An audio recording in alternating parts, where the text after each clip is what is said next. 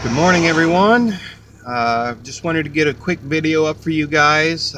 We are in the Piedmont still, but we are officially finally heading for the mountains of North Carolina.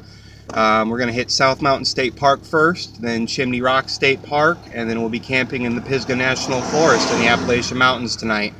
So I'm really looking forward to getting out to the mountains, but I did want to get a video up to you guys just to address the issues with the audio on my previous videos.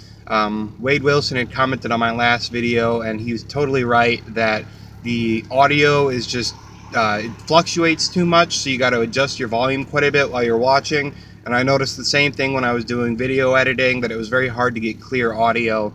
The primary reason for that is with my GoPro, I do have a back door for the case that's open, so it allows more audio.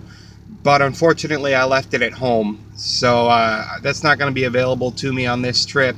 But I think I get pretty good video on the Canon, and the audio is good on the Canon and all that anyways. So I think I'm going to go ahead and make the new plan to pretty much stop using the GoPro.